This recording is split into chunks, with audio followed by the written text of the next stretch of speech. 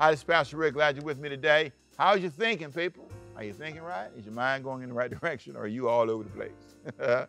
Paul is in prison in our study today, and he is looking at this Roman soldier, and he draws this incredible analogy.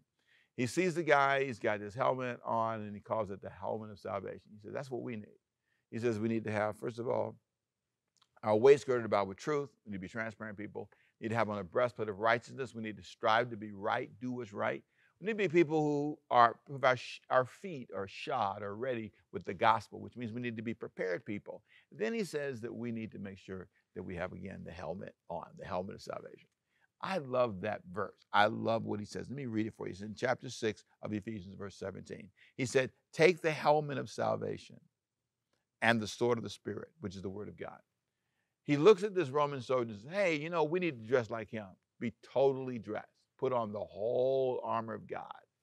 And then he says, as he describes each piece, he's describing an attribute that we need to take on. So I thought this attribute about having on a helmet was related to how we think.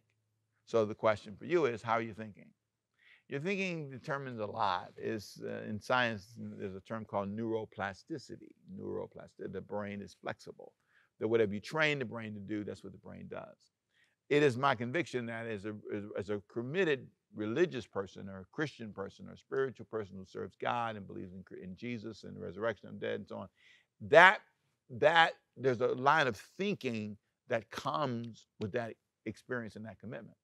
Sometimes if we're not careful, we can give people the wrong type of teaching, and they end up having bad thinking.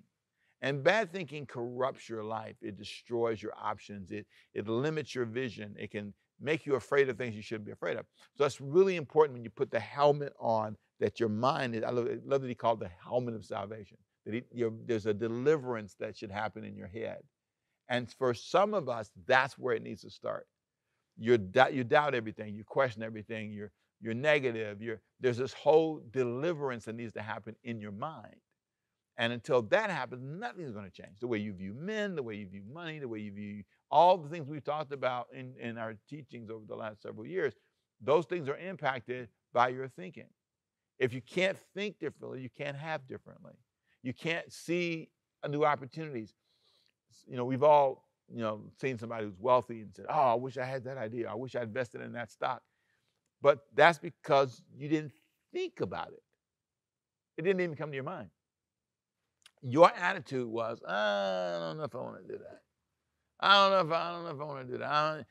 And I can think of so many areas where I just couldn't think that way. I had limits all over the place. John Maxwell was right in his book on leadership and developing the leader within. And he talks about the levels of leadership and how people lead and how they think. And then another book he did called The 21 Irrefutable Laws of Leadership. It's another good book he wrote. In that book, he talks about there are limits. The law of the limit is one of the first ones. There's this limit that happens in your brain because you can't think that way. You can't be licensed to think that way. So I want you to look at your life and say, man, does my mind need deliverance? When it comes to men, when it comes to choosing love, when it comes to, I don't know what area it is, but at some point we need to say, Father, I need you to touch me. I need to put on a helmet of salvation, a new way of thinking, new wine and new wineskins. My way of living is not what I want. But somebody said, no, my life is great. Okay, but is it great from a spiritual standpoint? Or is it just you've made some good choices, some good investments, you feel powerful about your money and your life and where you are, but your walk with God is almost non-existent? Is that good thinking long term? I don't think so. So it's not just about having money, cars, houses, and all that. It's making sure my mind's in the right place. I'll give you one more verse. It's in Romans chapter 12, verse 1. It says, I want you to make sure that you're not conformed to the world. I'm going to paraphrase it. That you're not conformed to the world, but you're transformed. Verse 2, Romans 12 and 2. You're transformed by the renewing of your mind so that you may be able to recognize God's perfect and acceptable will. God's goal for you is to get your mind to the right place. So let's pray. Father, let their mind be in the right place. Healing and blessing, strength and grace. May they find deliverance. May they find peace. And may they find tranquility in a place they never thought they would. I speak that over their life in Jesus' name. Amen. My name is Pastor Ricky Temple. See you next time. Sharpen your life up a little bit. Just takes a few minutes. See you next time. Have a great day. Bye-bye.